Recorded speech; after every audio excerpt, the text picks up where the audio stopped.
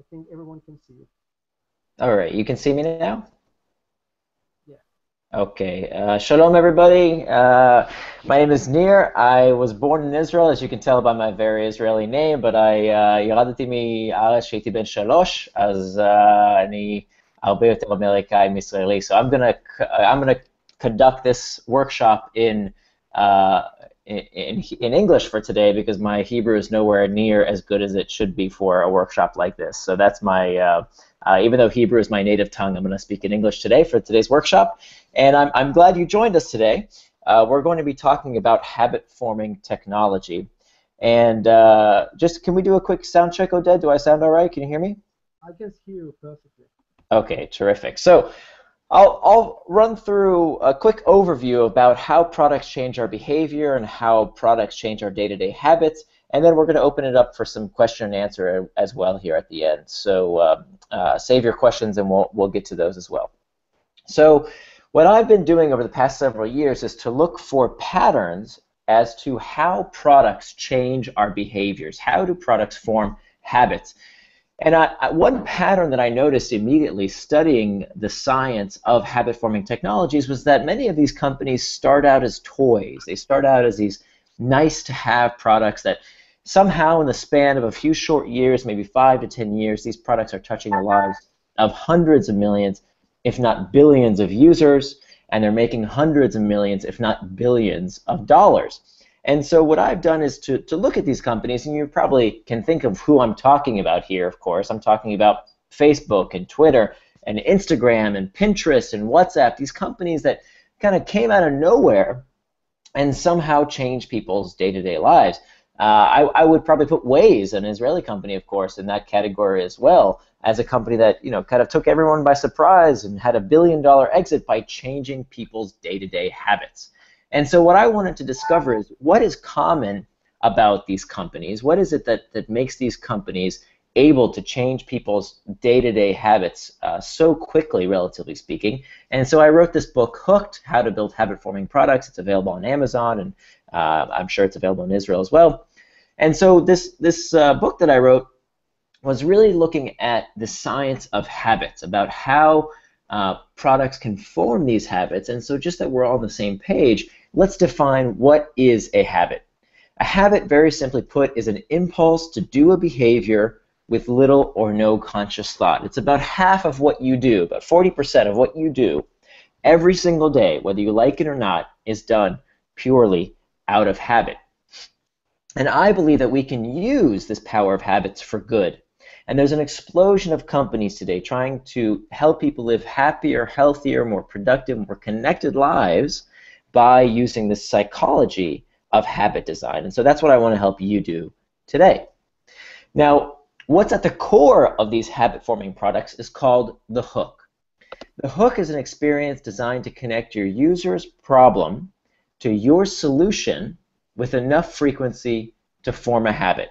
Again, that's connecting your user's problem to your solution with enough frequency to form a habit. And what we find is through successive cycles through these hooks, this is how consumer preferences are changed, how tastes are formed, and how habits take hold. Hey, Oded, I hope you don't mind. Do you think you can mute your microphone? I think we're hearing some noise there in the background. Yes, I will. Thank you.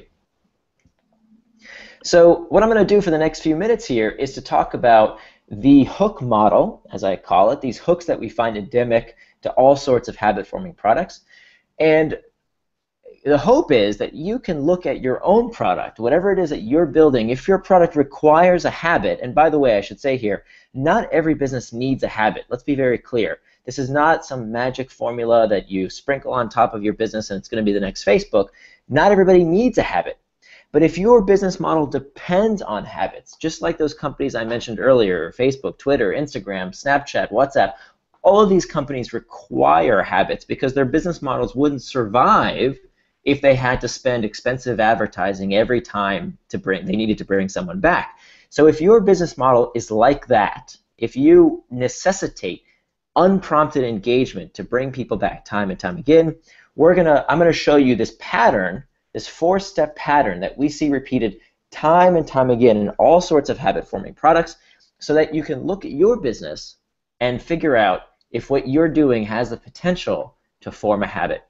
Because if you need to form a habit in your product, you have to have these 4 basic steps: a trigger, an action, a reward, and an investment. And so we're going to walk through these 4 very quickly. First, let's start with the trigger. A trigger is something that tells the user what to do next. It tells the user the next action, and they come in 2 types, 2 flavors, if you will. We have internal triggers, and we have our external triggers.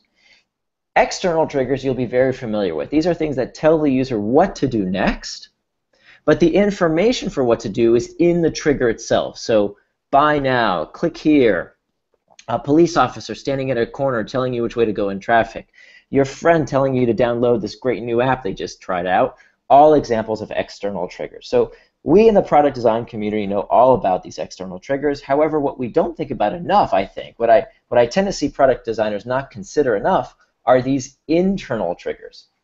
Internal triggers are also things that tell the user what to do next. They tell them the next action that they should do. However, the information for what to do is not stored in the trigger itself, but instead is informed through an association in the user's mind. So what we do when we're in a particular situation, a place, a routine, around certain people, and most frequently when we experience a certain emotion, dictates what we do next. And so the goal of a habit-forming product is to create an association with these internal triggers. Turns out not just any internal trigger, but it turns out that emotions are the most frequent internal triggers. And more specifically even than that, negative emotions. So what we do when we're feeling bored or lonesome or powerless or confused or fatigued or fearful, what we do when we experience these negative emotions dictates what we do next, dictates the solution we look for to scratch this itch, these uncomfortable emotions. Some of the research that shows this is the case comes to us from the study that found that people suffering from depression check email more. Now let's think about this for a minute. Why would this be? Why would people suffering from depression check email more?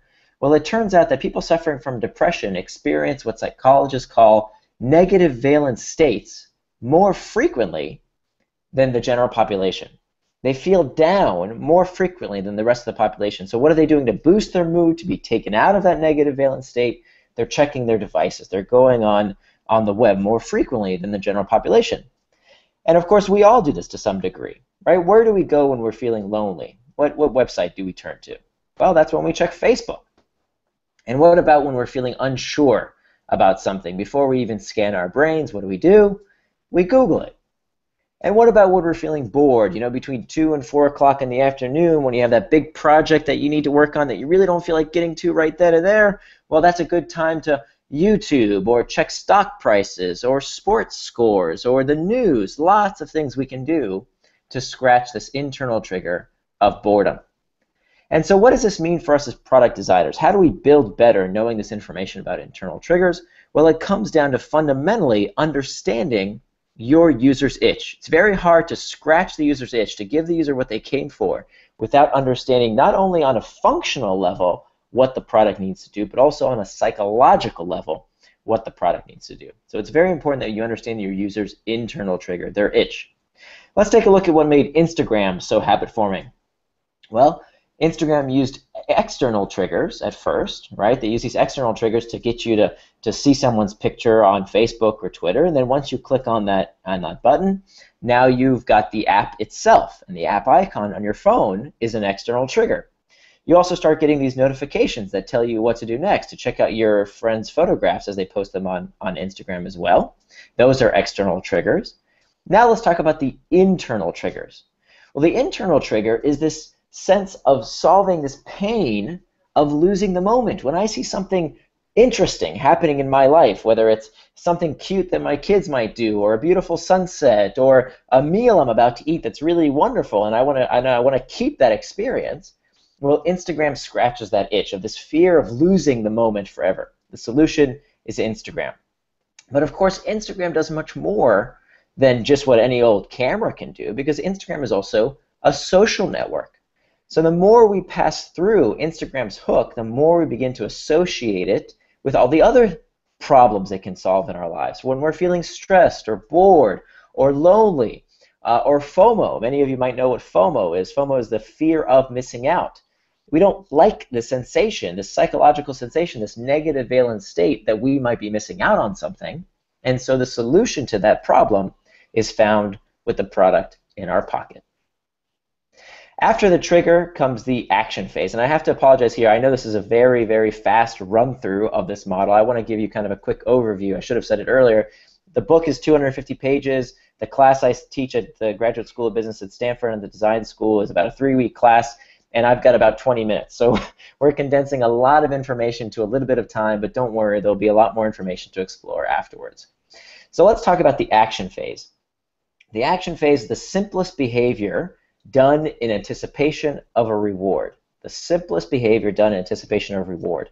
And so in all sorts of products that move the user from this trigger to an action, we find these very, very, very simple behaviors done in anticipation of a reward. Something as simple as scrolling on Pinterest, or searching on Google, or hitting the play button on YouTube.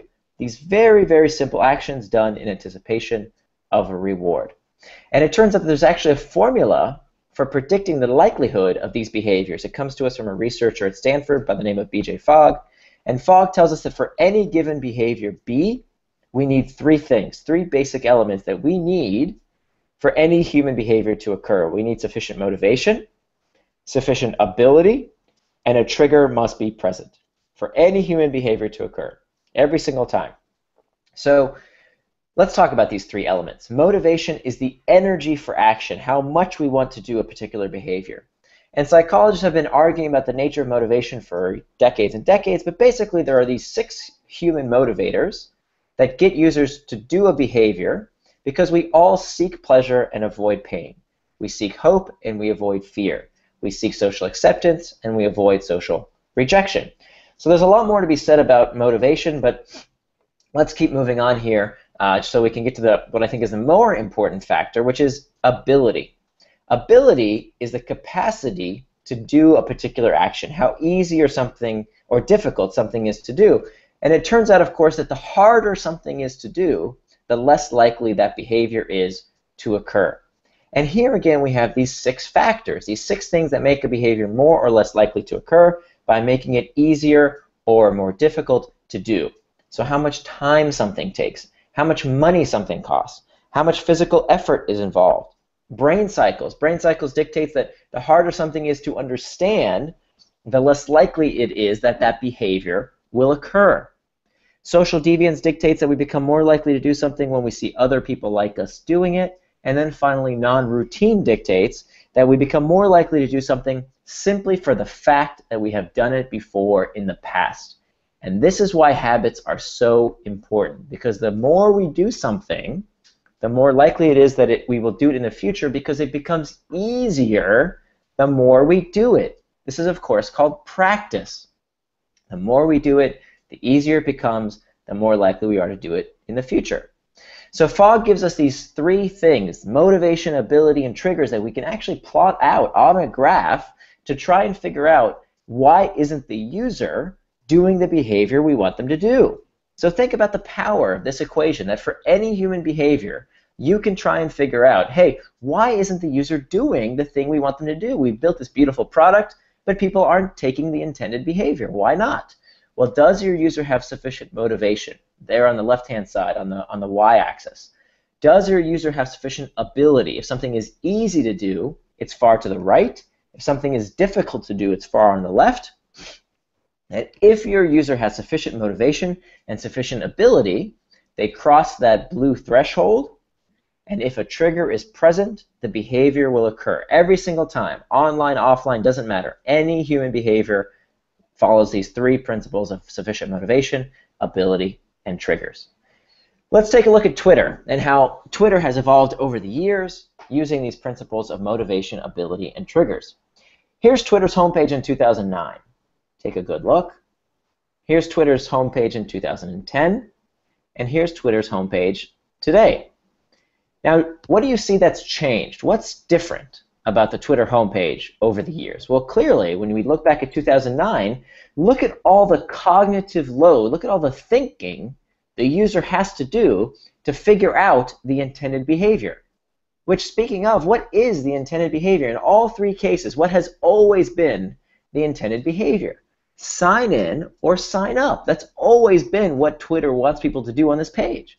And what Twitter figured out was that by clearing the cognitive clutter, by making it easier for the user to figure out what they should do, they increased the intended behavior of getting people to sign in or sign up. So the lesson here isn't build a homepage just like Twitter. That's not the lesson. The lesson is, what can you do in your user interface to make the intended behavior easier to do? Should be a guiding principle of all interaction design. How can you make the intended behavior easier to do using these principles of motivation, ability, and a trigger?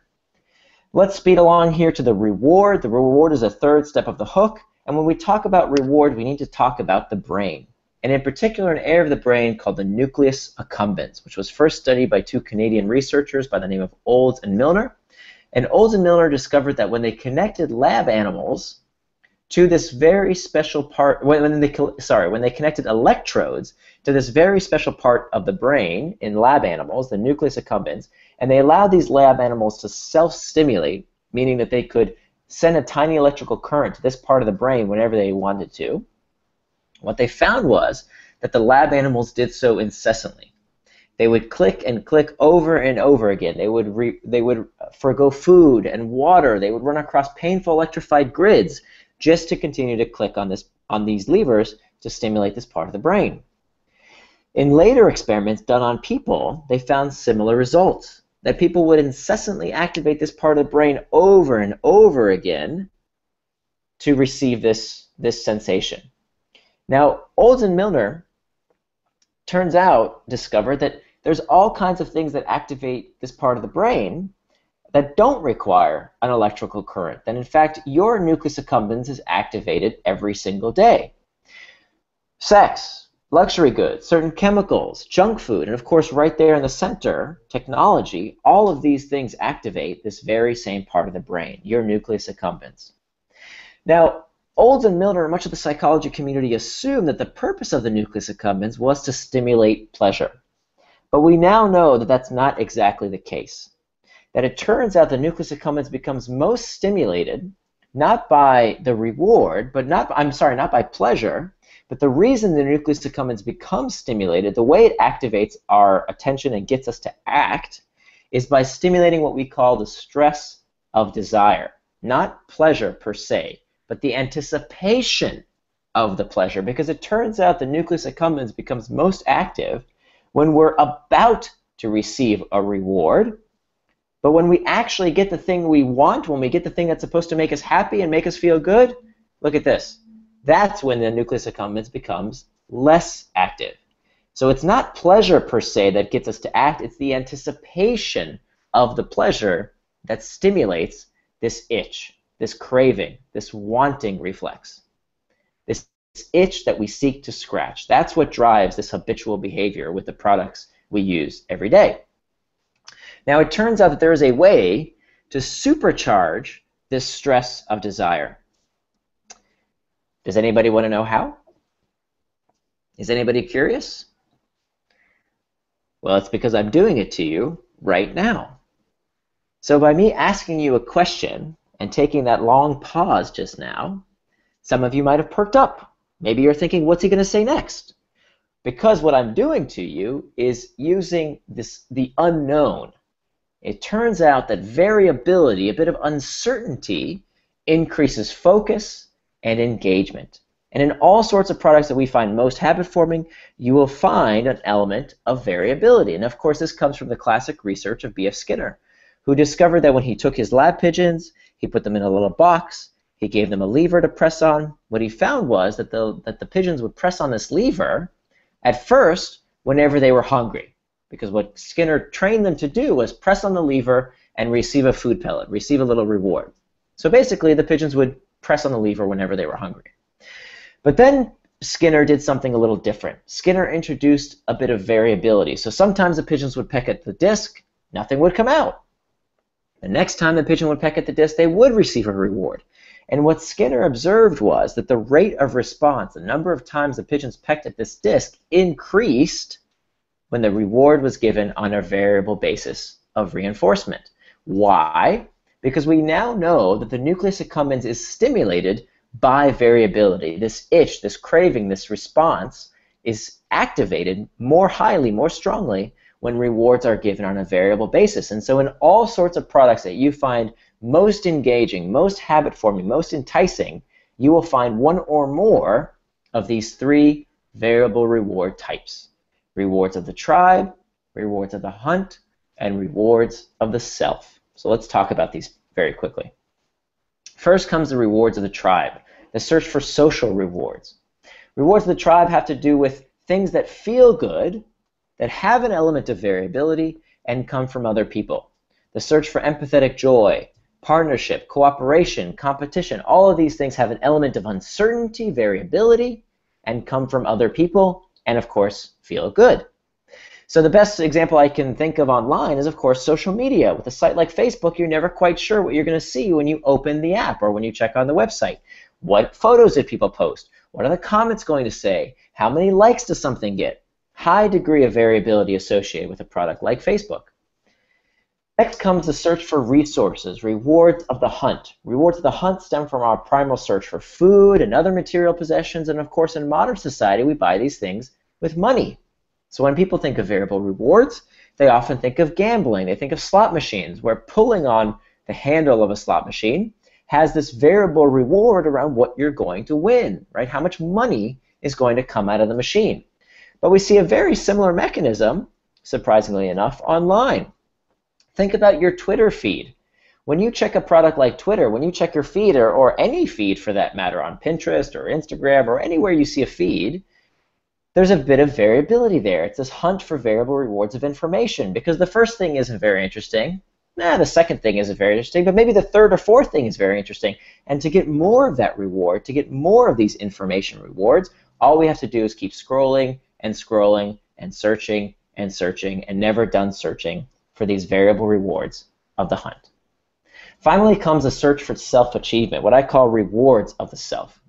Rewards of the self have to do with things that feel good, that have an element of variability, but don't come from other people and aren't about the search for material or information rewards. These are things that feel good in and of themselves. The search for mastery, consistency, control, competency. These are intrinsic motivators. They feel good in and of themselves.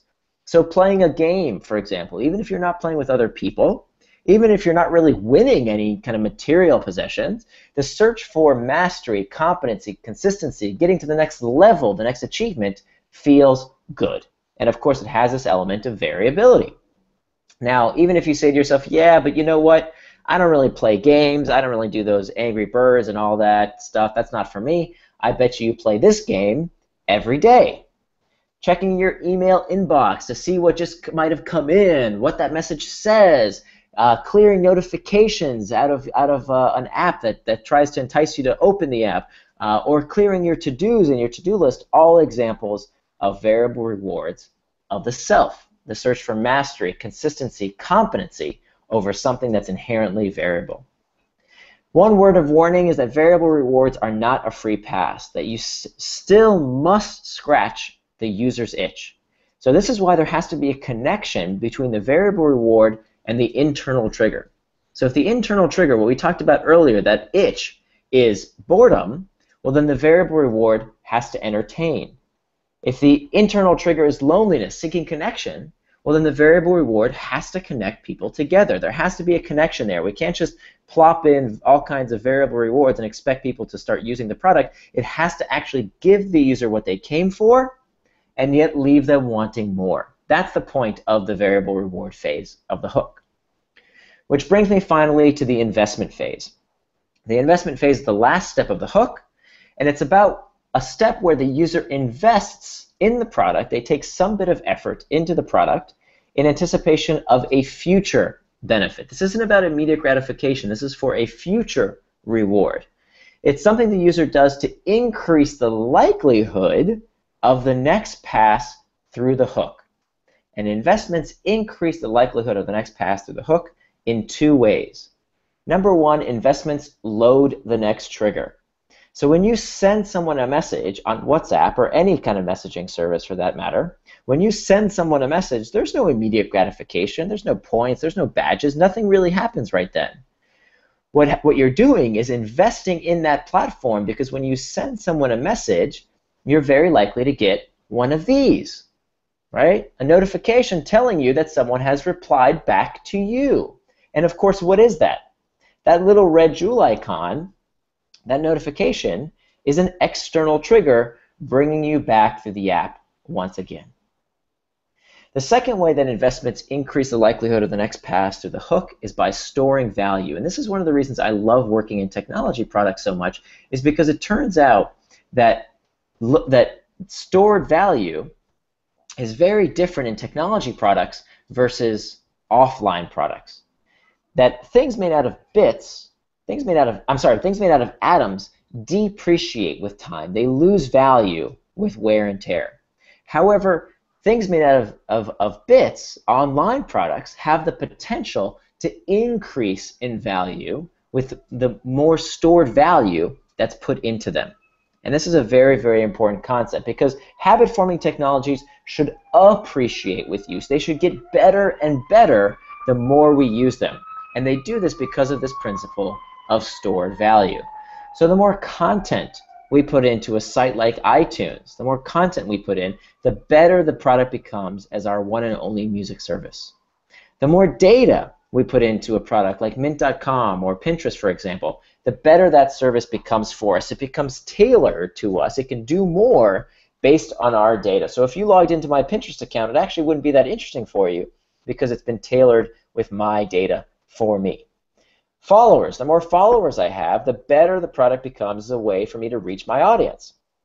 So if Twitter sent out an email tomorrow that said, "I'm sorry, we're shutting down Twitter unless you start paying for it," who's more likely to send them a check? Is it going to be someone with 10 followers or 10,000 followers? Well, of course, it's going to be the person with 10,000 followers, because they've stored more value into the product. It's worth more to them if they've invested all this stored value. And then finally, reputation. Reputation is a form of stored value that users can literally take to the bank, because my reputation score on TaskRabbit or eBay or Airbnb dictates what I can charge for my goods and services. And how likely am I to leave one of these platforms once I've accrued all this stored value? It's kind of hard to do. It makes it difficult to leave. So that's it. That's the basis of the hook model, these 4 steps that we find in all sorts of habit-forming products. And it's through consecutive cycles through these hooks that user preferences are shaped, that attitudes are changed, and these habits take hold. So I know that was a lot of information. I apologize. I didn't have enough time to go into great detail, but there's a lot more information in the book, Hooked: How to Build Habit-Forming Products. I hope you'll check it out. You can also look at my blog, nirandfar.com. But this is the most important slide of the presentation, these 5 fundamental questions that you need to ask yourself if you're building a habit-forming technology. What's the internal trigger that your product is addressing? What's the itch? Number 2, what's the external trigger that gets the user to the product? Number 3, what's the simplest behavior done in anticipation of a reward? Number 4, is the reward fulfilling and yet leaves the user wanting more? Number 5, what's the bit of work done to increase the likelihood of the next pass of the user returning? So with these 5 questions, you can ascertain if your product has the fundamental building blocks of becoming a habit-forming technology. Before I take questions, there's one more thing I want to discuss, and that is the morality of manipulation. That many of you, I hope, during this presentation were thinking to yourself, you know, is this okay? Is this kosher? Is this all right to change people's behaviors, to manipulate them based on their deeper psychology? And if you had that reaction, good for you. I think that is a good response to the information I've just presented to you with, because let's face it, when we are changing people's behavior to meet our ends, that, my friends, is a form of manipulation. And we need to be very careful about how we apply these tools and how we build them into our technologies, because the technologies that we're building, this is what our users take with them to bed every night. It's the first thing they reach for in the morning before they even say hello to their loved ones. And as Ian Bogo said, our technologies are quite possibly becoming the cigarettes of this century. So what responsibility do we have as product designers, as builders, as innovators? What responsibility do we have to change user behavior for good? And so what I encourage you to do with this information is to pick one of the world's problems to fix. It's one thing that we have no shortage of. To help people engaging something meaningful and something important. And to build on the words of Gandhi, I encourage you to build the change you wish to see in the world. Thank you very much. And with that, one more thing, I'd love to take some questions. But while I do that, if you could please go to this URL, it should be on your screen right now, www.opinion2.us. I have a very, very short survey for you there. Notice it's opinion2.us, by the way, not .com. Only 5 questions. Would love to hear what you thought of the presentation. I'm constantly making tweaks and changes. And then, of course, you can follow me on Twitter and my blog. By the way, as soon as you do that survey at opinion2.us, you will be taken to my SlideShare page.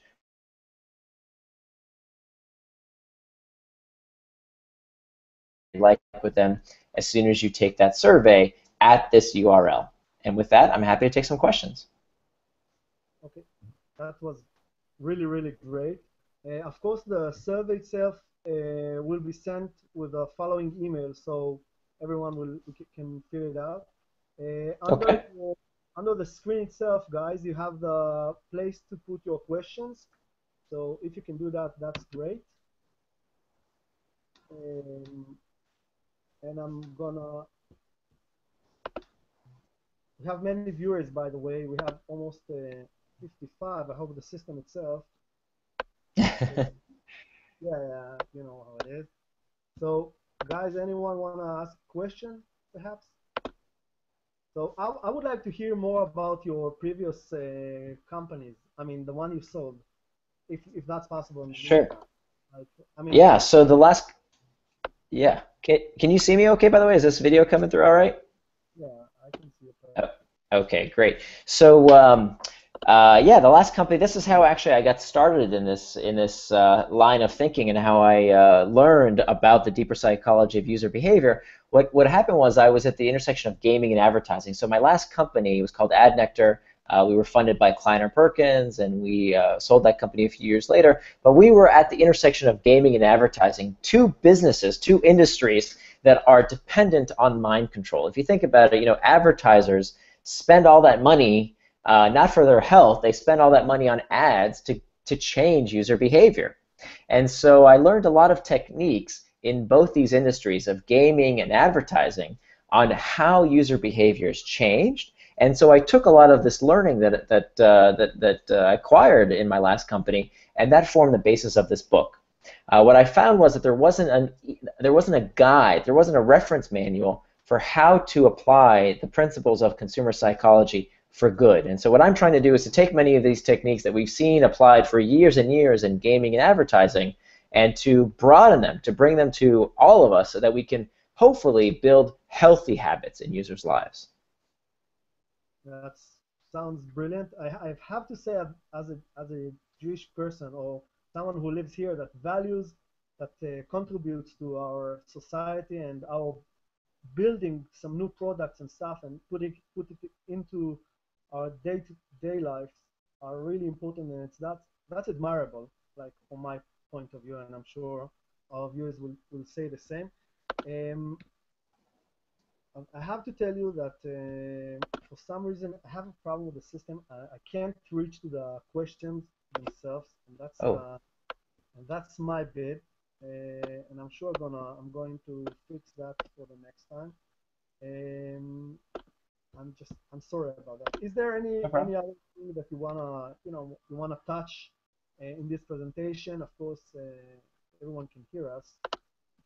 Um, Yeah, if you want to reach out to me, my blog, you should be able to see my blog URL right here, nirandfar.com. I have a comment section that you can email me straight from my blog. If you have any questions about the book or about my material, feel free to reach out. And if I can be helpful, let me know. That's really, really great. It was a big honor to host you, and probably I'm gonna have some angry, letters that people couldn't ask questions. I guess that's part of the game. And Darn listen, technology. I'm gonna invite you again, in the near future. I hope you will accept again. Of course, my pleasure. It's good to connect, and yeah, feel free to reach out or send me any questions over Twitter or through my blog. Okay, so I'm gonna send also your Twitter account if that's okay with you. Sure, yeah, it's just at Nir Eyal, first name, last name. Okay, cool. So I'm gonna take the broadcast from now. So now you can see here. So thank you very much again. My pleasure. Thank you. Real pleasure. The you don't have to give the Q&A part. It's not. It's sometimes it's not about the question. It's not about listening and understanding and then taking it forward. So it's just an action. Go to action mode. That's where we left. Okay. Okay, so now, guys, below the video, you can see a link to a conference that we are having in Haifa, in the Congress Center in Haifa. It's a very big conference, and if you have a project that you want to demonstrate, you want to present, perhaps you want to show it to investors, a few people are going to check the list and what you are writing over there, and perhaps come back to you. Perhaps even if you're gonna present it in the conference at the Congress Center in Haifa. So just press the link below, and you can reach it. I'll send this beautiful talk through the next email, and I will send also the next more information how to reach and how to do get some answers properly. And I wish you all the best, and I'm very, very happy you've been with us for this lovely evening. Thank you again, Nir. It was My it pleasure. was a pleasure. Thank you very much. Bye bye. Bye, guys.